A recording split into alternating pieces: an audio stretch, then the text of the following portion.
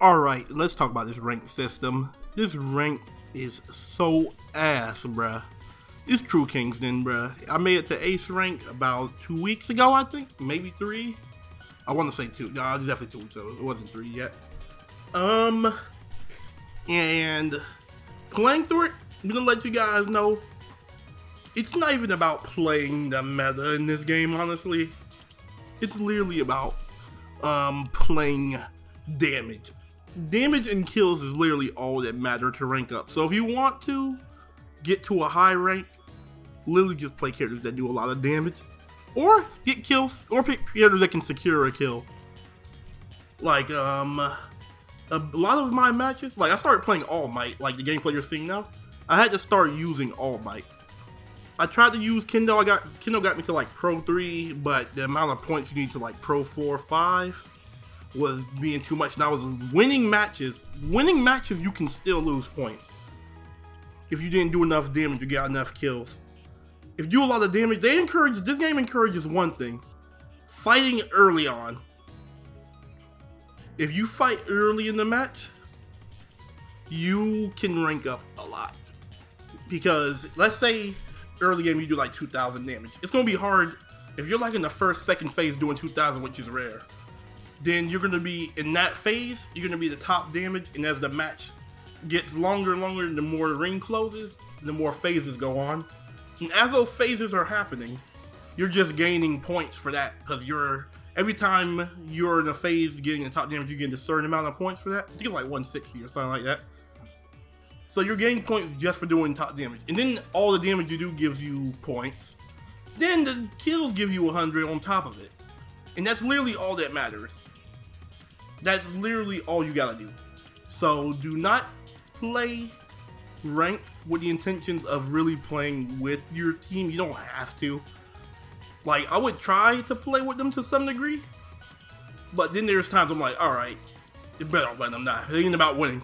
It's literally not about winning. Winning doesn't do anything, really. The only thing winning would do is let you be in the round for more phases to get more points. And that's still, like I said, if you do enough damage or get enough kills, that doesn't matter. Kill stealing is a really big issue because people can just pull up out of nowhere and steal your kill.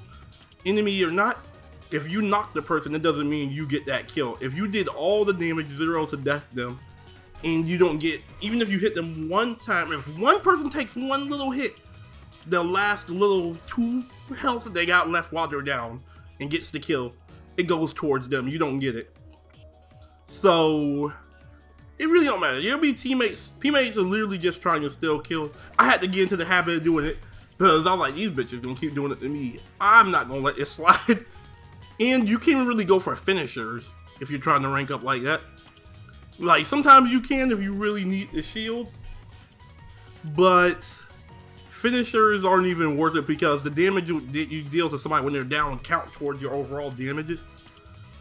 So yeah, this video is relatively short, but I just want to say, this rank system is garbage. Hopefully they fix it at some point. But at the moment, yeah, if you're trying to rank up, just do damage. Just do damage and get kills. Do not care about playing support. So the characters I would say definitely stay away from. I wouldn't say play Cementos unless you're cracked with them. But Cementos is kind of hard to get a lot of damage off. I've got like 6K games with them, but it's rare. But Cementos, I wouldn't play. Definitely don't play Kendo since she has to get super close and there's a shit ton of Bakugos running around. I would say stay away from those two. And who else? Don't play Eraserhead right now. He is too glitchy. I think he's worse than Kendo right now. It's too many bugs and his damage overall is relatively low. So yeah, I would stay away from those characters. Other than that, I think you might be good on most other characters. I'm gonna double check, really. Yeah, you're pretty much good. Everybody else can do relatively high damage. Froppy's a little iffy. She does a lot, but it's like on one person at a time, and it's burst damage. Like once her cooldowns are gone, she can't really do shit.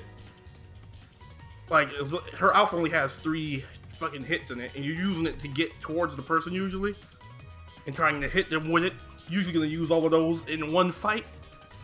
So yeah, I wouldn't recommend her personally. I can't figure it out to get high damage. I can get wins with her, but that's it. And the characters that are the best at getting points from my experience: All Might, Bakugo, Deku, Todoroki, Shigaraki for sure, Kirishima, Ida because he can take a kill and just move it somewhere else, Momo, and surprisingly, Kaminari. Surprising Kaminari. Because the smaller the ring gets, the better he gets, since it's less areas to move around. And if you get stunned once, he can get into like a stun lock scenario. If he stun locks you, you're dead, basically. He can get like a double stun. And then that's not counting any teammate crowd control or follow up after you're stunned. Yeah, I think those are the best four at this current moment, and since damage and kills is all that matters. He's also pretty good at securing kills, especially if you don't even have teammates around, whatever. You can just shoot some lightning around them and they'll keep zapping them. And you just walk off while it just keeps zapping them and they'll die eventually. But, and he hits hard because when they nerfed Bakugo, Deku, and Todoroki, he didn't get caught by those nerfs because his range isn't as good as theirs. His tools aren't as good. So he has some of the hardest hitting alphas in the game. But that's about it for now. Alright guys, have a good night. Take it easy. I'm going to end the video here. Kingsden out.